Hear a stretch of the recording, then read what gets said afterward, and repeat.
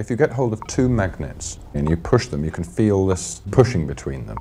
Turn it around the other way and they slam together. Now, what is it, the feeling between those two magnets? What do you mean, what's the feeling between the two magnets? There's something there, isn't there? I mean, the sensation is that there's something there when you push these two magnets together.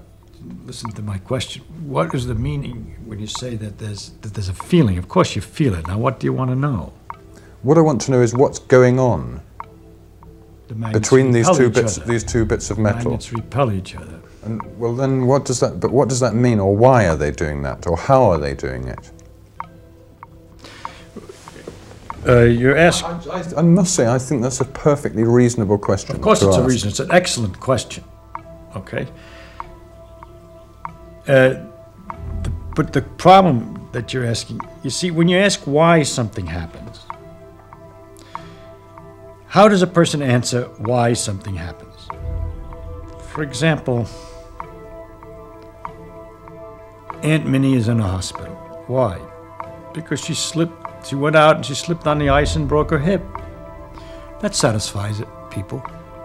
It satisfies, but it wouldn't satisfy someone who came from another planet, knew nothing about things. First, you should understand why, when you break your hip, do you go to the hospital? How do you get to the hospital when the hip was broken? Well, because her husband, seeing that the hip was broken, called the hospital up and sent somebody to get her. All that is understood by people.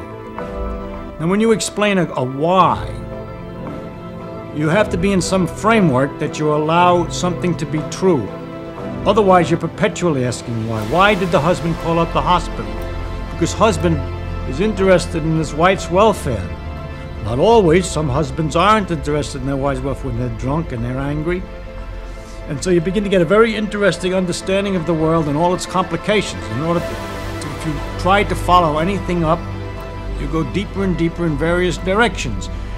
For example, you could go, why did she slip on the ice? Well, ice is slippery. Everybody knows that, no problem. But you ask, why is ice slippery?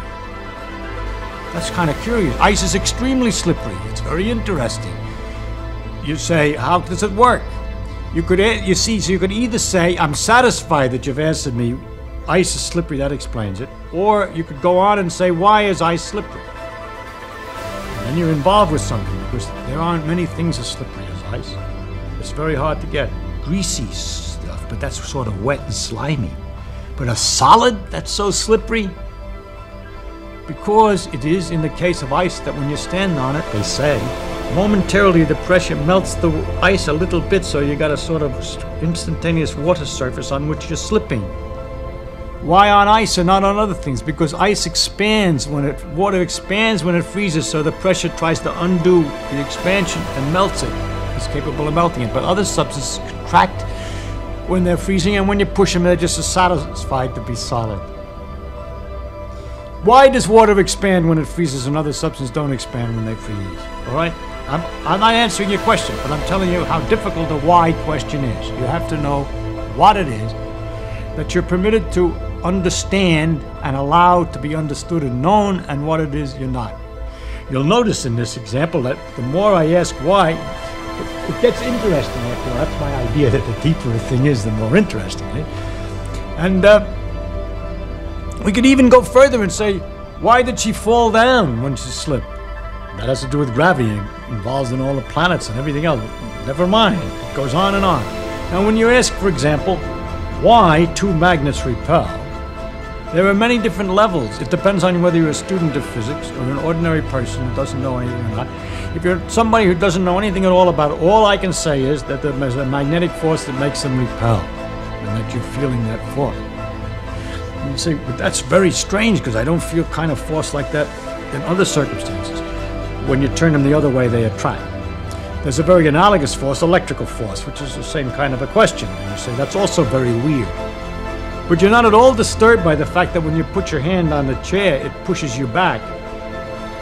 But we found out by looking at it that that's the same force, as a matter of fact. The electrical force, not magnetic exactly in that case, but it's the same electrical repulsions that are involved in keeping your finger away from the chair, because everything's made out of its electrical forces in microscopic details. There's other forces involved, because it's connected to electrical forces.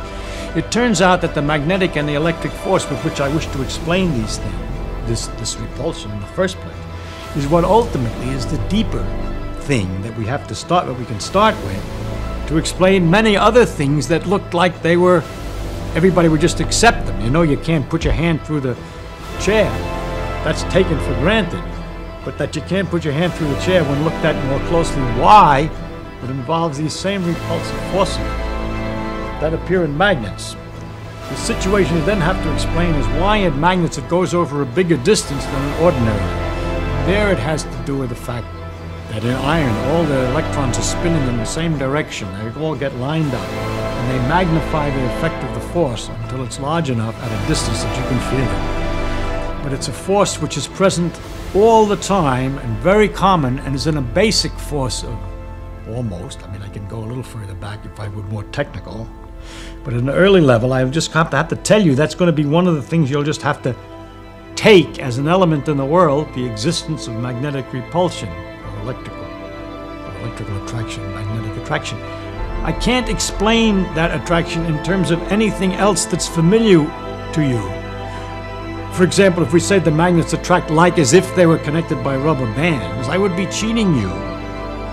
Because they're not connected by rubber bands, I shouldn't be in trouble.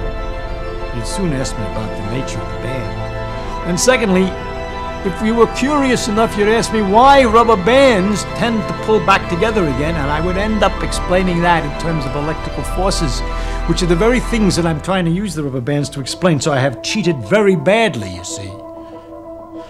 So I'm not going to be able to give you an answer to why magnets attract each other, except to tell you that they do. And to tell you that that's one of the elements in the world of different kinds of forces. There are electrical forces, magnetic forces, gravitational forces, and others. And those are some of the parts. If you were a student, you'd go further. I could go further. I could tell you that the magnetic forces are related to the electrical forces very intimately. That our relationship between the gravity forces and electrical forces remains unknown, and so on. But I really can't do a good job, any job, of explaining magnetic force in terms of something else that you're more familiar with, because I don't understand it in terms of anything else that you're more familiar with.